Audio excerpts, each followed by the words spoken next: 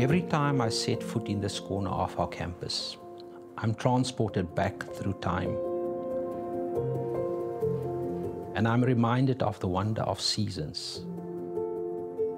That there's a season for learning, a season for teaching,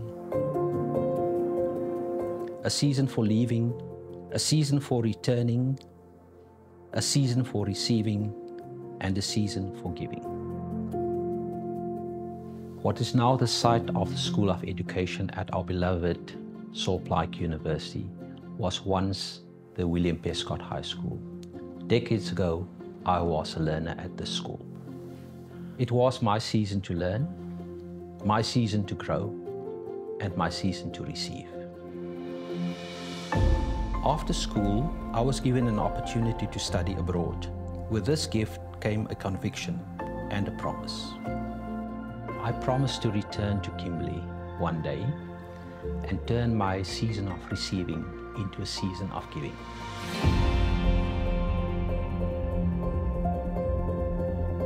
Salt Lake University is a beacon of hope.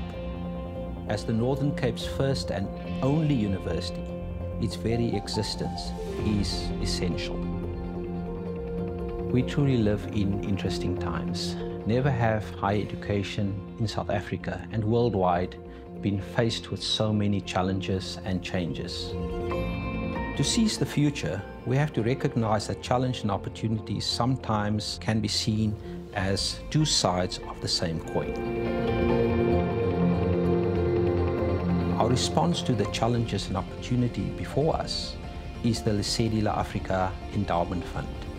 This will provide a safe, dependable and perpetual source of funding for scholarships, social impact, infrastructure and human capital support.